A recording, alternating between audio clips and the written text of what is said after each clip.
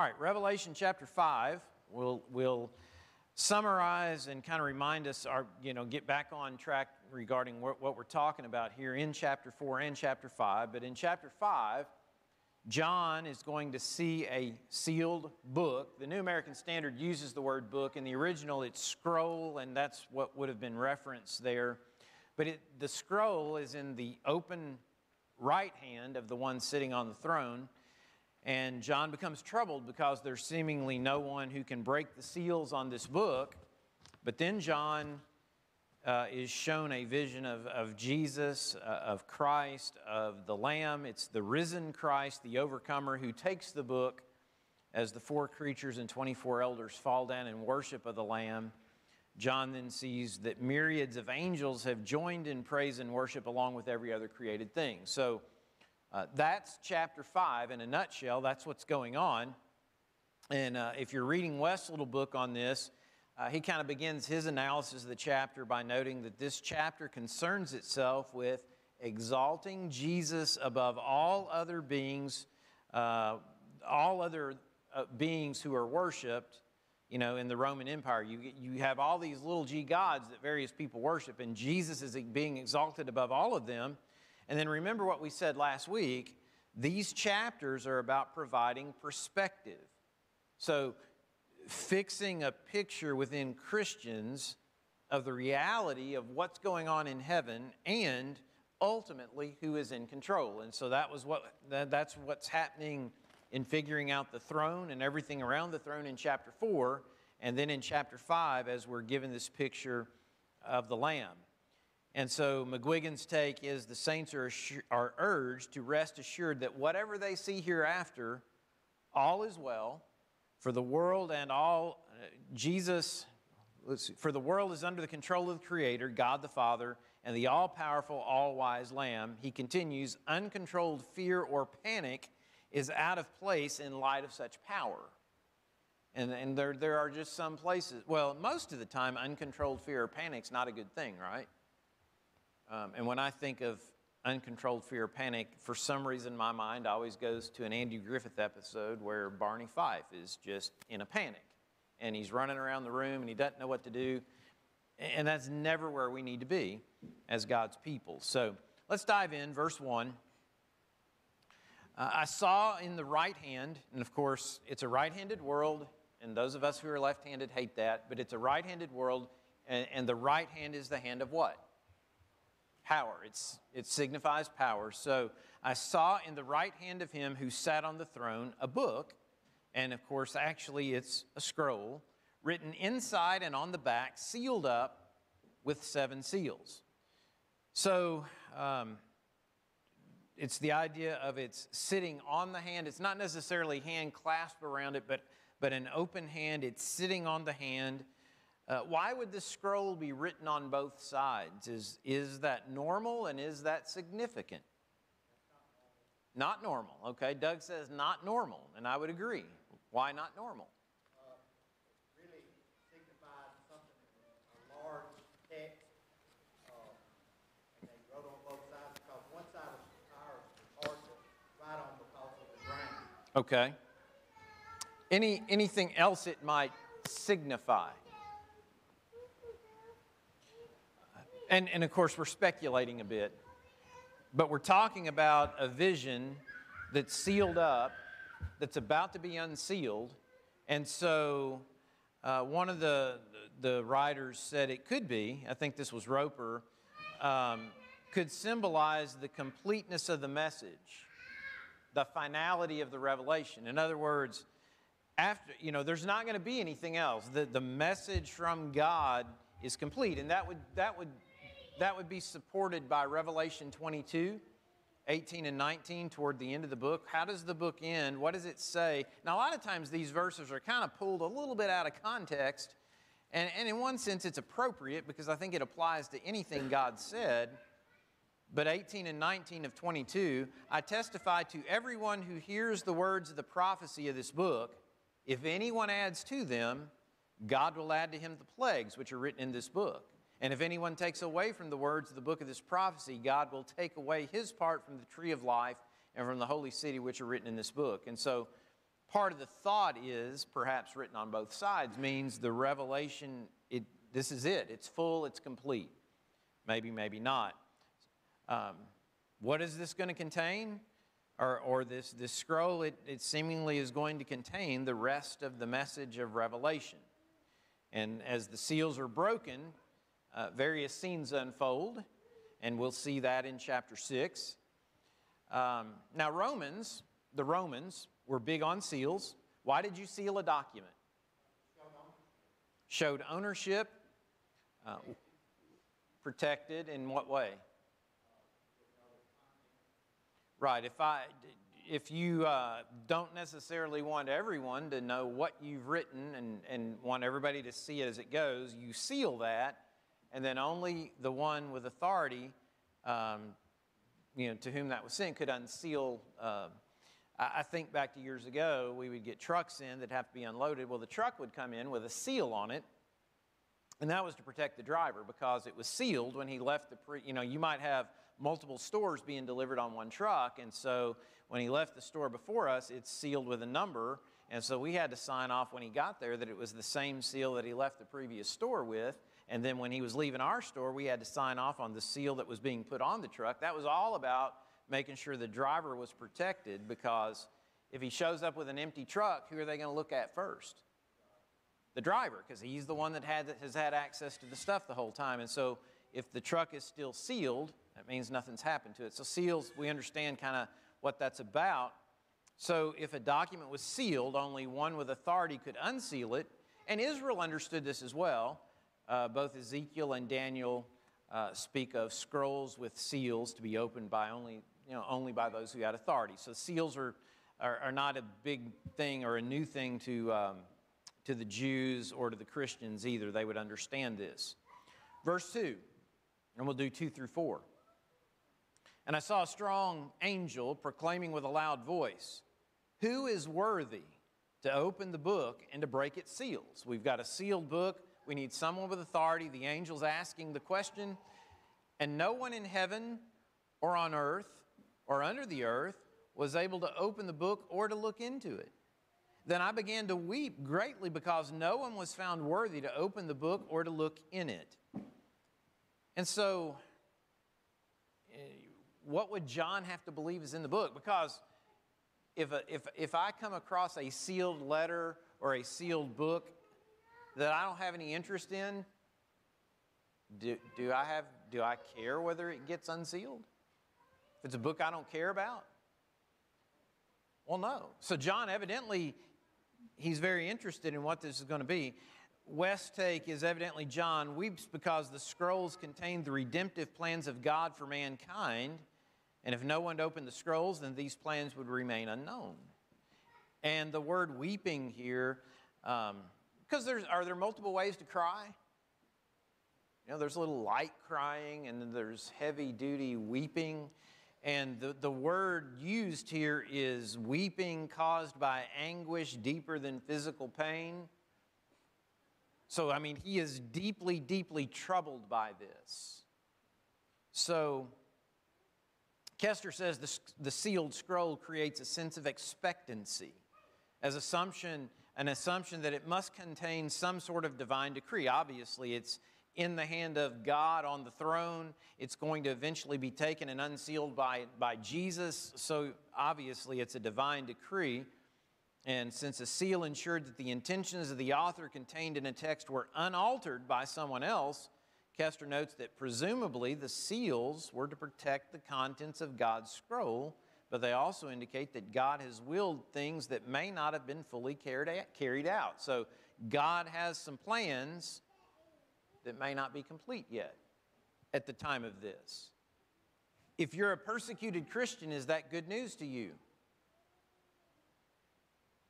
Well, it could be. If I'm going through a lot of trouble, the idea that God hasn't finished working the plan, I would see that as good news. Maybe there is going to be relief at some point.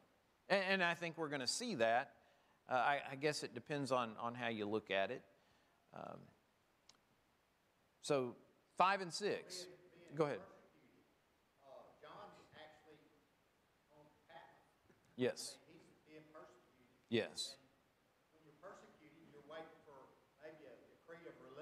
Right. And he may see this, and if it can't be open, the Christians are going to suffer.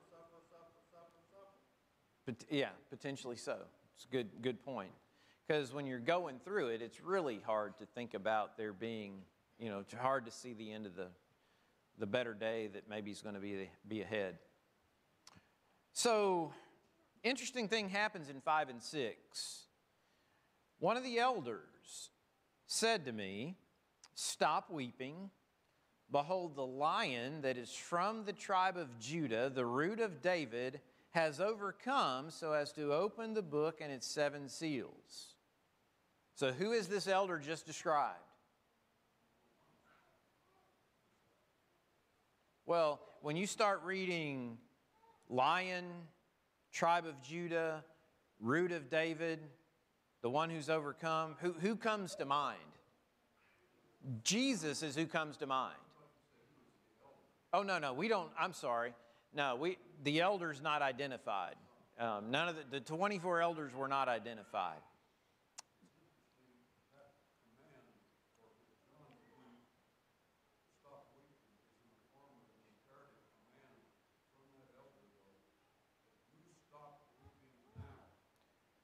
That is. And so that means the elder evidently knows something that John doesn't yet know. And so that's why he's telling John. And so John hears a description of Jesus. He hears the Lion that's from the tribe of Judah, the root of David, the one who's overcome. But is that what John's going to see in the vision? No. And so there's kind of a dissonance there. He's going to hear one thing, but he's going to see something completely different, even though it's still Jesus. Verse 6, "And I saw between the throne with the 4 living creatures and the elders a lamb standing as if slain, having 7 horns and 7 eyes, which are the 7 spirits of God sent out into all the earth." So there, he sees this, but then this lamb. When we think of a lamb, do we think of great strength? No. We don't think brilliance. There are a lot of things that don't come to mind when we think of a lamb, but the thing of it is, and one of the commentators points out, from this point forward, the dominant image for Jesus in Revelation, not the only, but the dominant one, will be from this point forward, he'll be described as a lamb. And so he doesn't see a lion, sees the lamb. And so, Kester states clearly the portrayal of the slaughtered lamb as a conqueror challenges ordinary modes of thinking, and that it's thinking of one thing, but then seeing an image that's completely different. And again, remember these chapters, they're providing a perspective on reality, on what's actually real. And so as an overcomer, Jesus is overcome in every way conceivable. But most importantly, he's overcome death. Now, lamb terminology, why does that resonate with us? What if you're going to go to one chapter in the Bible, where do you go? Isaiah 53. Prophecy from Isaiah about Jesus, and he is portrayed as that sacrificial lamb in Isaiah 53. And so that's what he'll be mentioned in terms of dominantly from this point forward. And so in this single vivid image of the Lamb, John brings together multiple dimensions of meaning: vulnerability, sacrificial death, and deliverance. And so even though pictured as a lamb, what Jesus did is an act of power, and of course we understand that. And so Roper wants us to imagine a lamb on kind of wobbly legs with an open wound to the throat, blood staining down its fleece. Yet this lamb is very much alive, and it is, after all, standing. And anybody watch any hunting videos ever? Hunting videos, okay. And so sometimes the deer gets shot and it's bleeding out, but it doesn't know it's dead yet. And so it's standing on wobbly, some of y'all hadn't seen. those videos, it's if you hunt, not everybody hunts.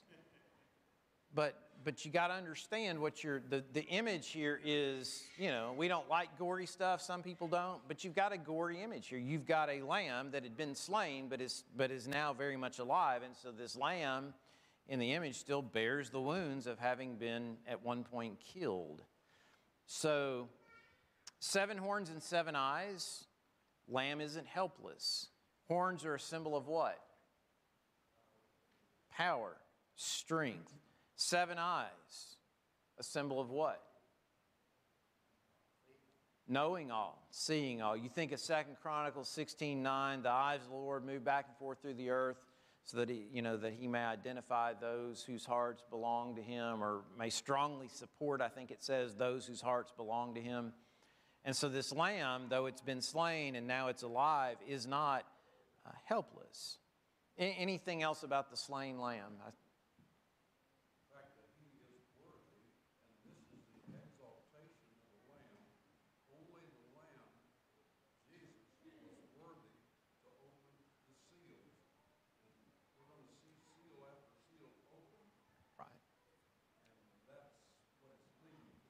Yeah, only the Lamb is worthy to open the seals. He's the only one because he's overcome death. I think it resonates that what Jesus said before leaving this earth, all power and authority has been given unto me, both in heaven and on earth. And so this is just a continuation showing the Lamb is worthy. He has all power. He has all authority. Very good. Excellent. Anything else on the lamb before we move forward? Didn't mean to get everybody with the hunting videos, so sorry. 7 and 8. And he came and took the book out of the right hand of him who sat on the throne. So the lamb taking the book from God on the throne. When he had taken the book, the 4 living creatures and the 24 elders fell down before the Lamb, each one holding a harp and golden bowls of incense, which are the prayers of the saints. So this is going to set the scene for the opening of the first seal, which is going to occur in chapter 6. And so in chapter 4, who received worship? God on the throne. Everything centers around and the worship is directed to God. But now what happens when the Lamb takes the scroll from God's hand? What begins to happen? Yeah, Jesus begins to receive worship. And again, if you think back to some of what we were talking about this morning, you see there in 7 and 8 the reference to each one holding a harp. And because some of the folks who want the instrument will say, well, hey, there are harps in Revelation. There are harps in heaven. So why not now?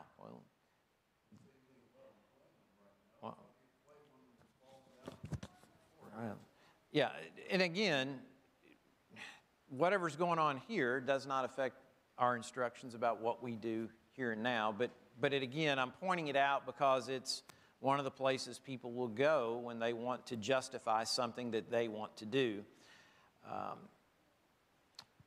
Are they holding literal golden bowls of incense? Because it says the golden bowls of incense are actually the prayers of the saints, and if they're not holding a literal bowl of incense, then they're probably not holding a literal harp either. But that's neither here nor there. So, the bowls of incense signified prayer to God, and they're now being placed before the Lamb. It's kind of a callback to Psalm 141, verse 2. The psalmist said, may my prayer be counted as incense before you, the lifting up of my hands at the evening offering. And, our prayers go up as an offering before God, a sweet-smelling aroma at times. So 9 and 10. And they sang a new song, saying, worthy are you to take the book and to break its seals, for you were slain and purchased for God with your blood men from every tribe and tongue and people and nation. You have made them to be a kingdom and priests to our God, and they will reign upon earth. And so you want a really good, concise summary of the work that Jesus did, you've got it right there in verses 9 and 10. That's the work of Jesus summed up in 2 verses. You were slain, but you purchased for God with your blood men from, and men, that's mankind, people, men, women, from every tribe and tongue and people and nation. Not just the Jews, okay? Because that's, remember, with the letters to the churches, the problems of the Jews, that's one of the big problems the Christians faced. Not just the Jews, but, oh, guess who else that could include? Romans that actually wanted to follow God. So it's people, all people have been given that opportunity if they'll humble themselves before God. You have made them to be a kingdom and priests to our God, and they'll reign upon earth. Remember, we said there's a lot of Old Testament tabernacle type imagery when we get into this heavenly realm, and so you see that coming out again. Now, there is a controversial statement at the end of verse 10 because of the way it's rendered in most of the translations. Verse 10 says, "You've made them to be a kingdom and priests to our God, and they will reign upon the earth." And what does that mean? Who is the they? Are we part of the they? We are part of the they. And so the question is, do we reign upon the earth, or will we reign upon the earth? How do you take that? And I'm really just kind of throwing it out there. If you've studied it, you may have some answers. If not, we're going to talk a little bit about it. Well, you know, where it talks about Jesus being slain. Right. In this vision, that's something that had happened in the past. Now, in the vision, as that takes place, it talks about living. I believe that's John is seeing that Christians will live upon the earth, and that's something that's going to take place and continue. Okay. This is one we need to talk about and understand, because this is one of the places that the premillennialists will try to do some things with the text about this millennial reign. Jesus is going to come back and reign on the earth for 1,000 years and stuff that it's not Scripture. But these are the kind of little statements that they'll latch onto to support some of that false teaching. So we need to...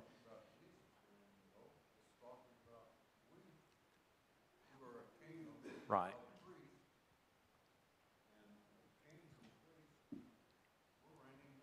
Yeah, here's some of what's said, and then I'm going to read a statement from Roper.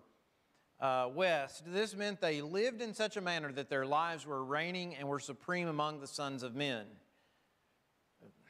Should our lives be something people can look to? They'd better be, because we are God's expansion plan today. So our lives had better be something that people can look to and get an understanding that God is calling us to a higher way of living.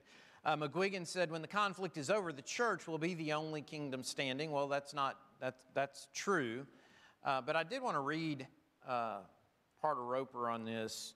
I thought he did a good job in what he said. He said, in John's day, as Christians were thrown into prison and fed to the lions, it certainly did not appear that they were reigning. Today, as we flounder in the midst of problems, it may not look as if we are reigning. Appearances can be deceiving, however.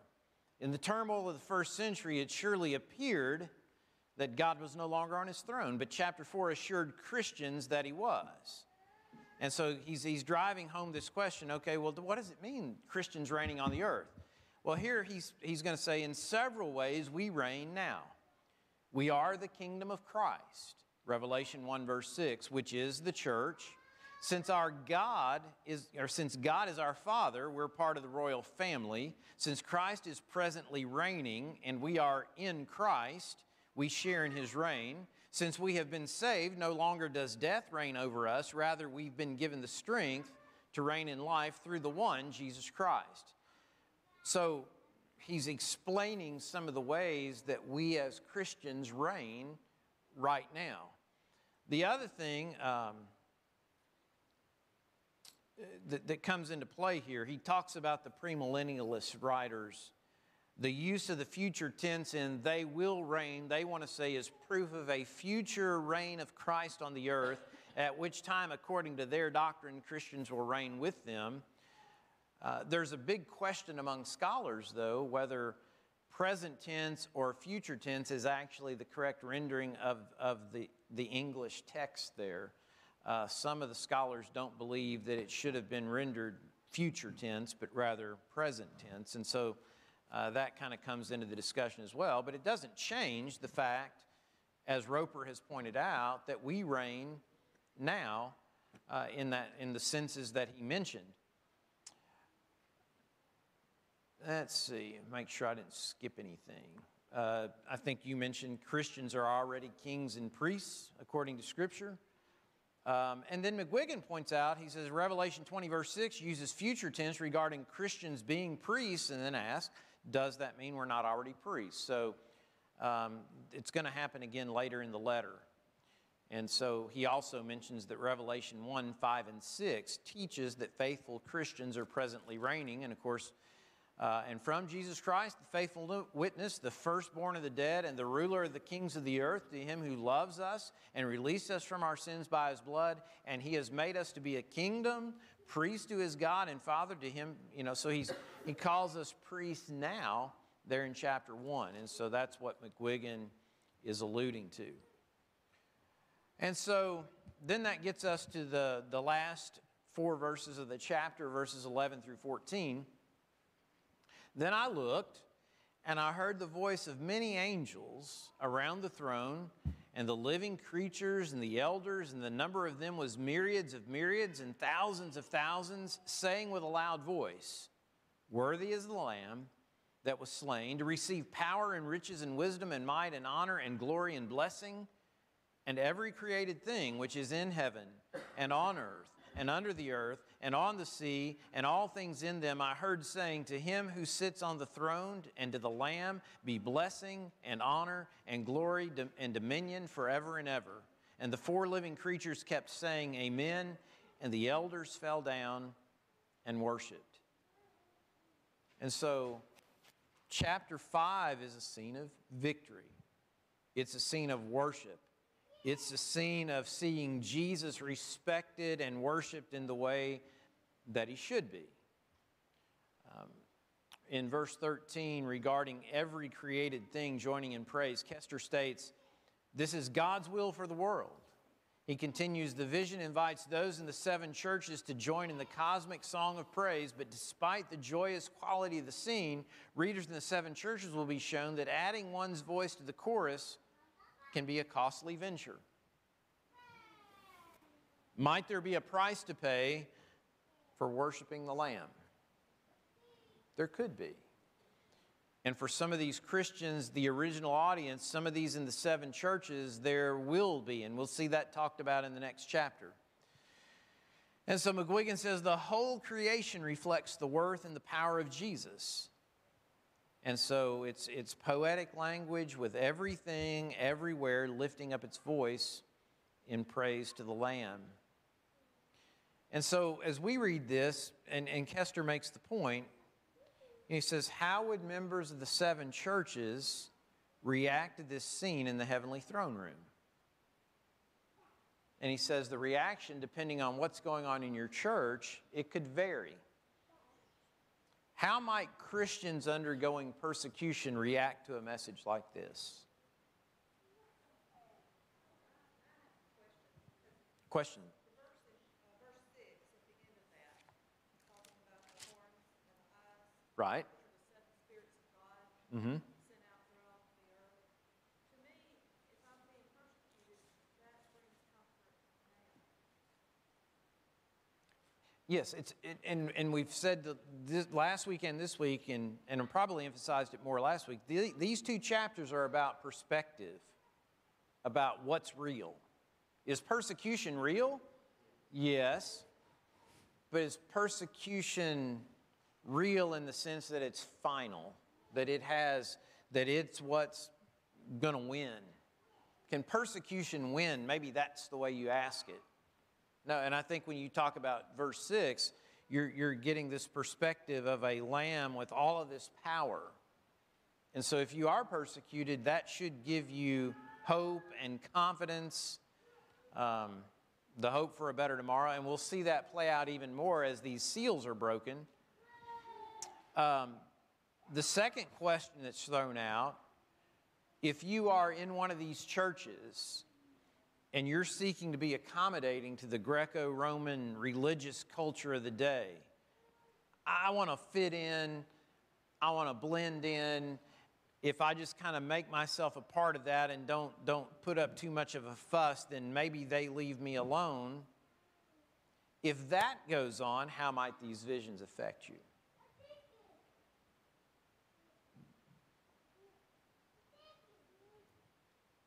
Would they make you uneasy in any way? And if so, why? The only reason you'd want to fit into culture is because you believe Rome's power is something you've got to be afraid of, right?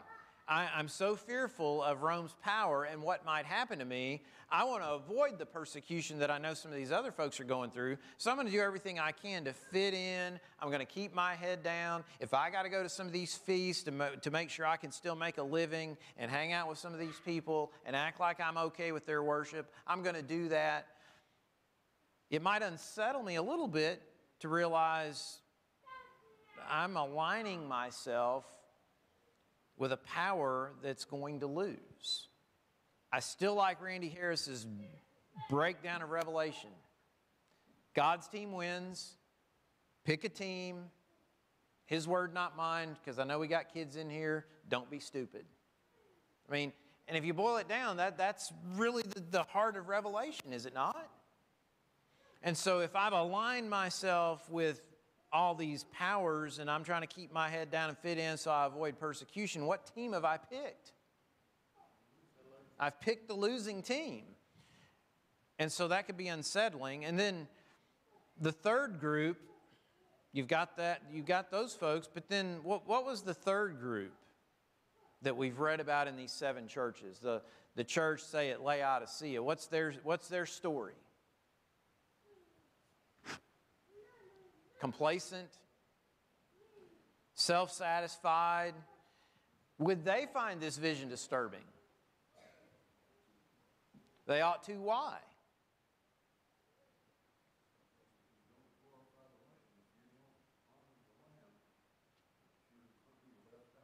Right. In comparison to the splendor of God's presence, their pride in their wealth and prestige is shown to be an act of self-deception. And it kind of brings to mind James 4, verse 4. James writes, "You adulteresses." And why would God ever call his people adulteresses? Because they're doing what? An adulteress has done what? Y'all are asleep. An adulteress has cheated on her spouse, right? That's what an adulteress has done. And so if James would call Christians adulteresses, what have the Christians done? They've cheated on God. I mean, we know what the word means. It's okay to say it. And so you adulteresses, do you not know, and this would actually apply to the other group we were talking about, do you not know that friendship with the world is hostility toward God? Therefore, whoever wishes to be a friend of the world makes himself an enemy of God. God's team wins. Pick a team. Don't be, not smart. So, who am I going to align myself with? Because I've just been shown reality. The reality is God's on his throne. The Lamb has all power. And so not to be lost on us, that scene in heaven, it really should still have our attention today. Because the reality of chapter 4 and chapter 5, has any of that changed? That's still the reality today. And so it's shown us what's real. We're not undergoing persecution, but we have that fitting in temptation, and we have that complacent temptation sometimes because we have very good lives for the most part. And so what we've been shown is that is still the seat of true power. Those who enter that scene, which we want to be a part of that one day, we will fall down and worship there, unending worship there. And if we are accommodating the world or being complacent, these visions, should in some ways unsettle us. They should jolt us back into making sure that James 4 verse 4 would never apply to us, if you want to think about it that way. So we're going to get done a couple of minutes early tonight, and maybe that's a good thing because, having the kids in and not having them have their class. Any other questions about chapter 5? Any other points you all want to bring up about chapter 5 tonight?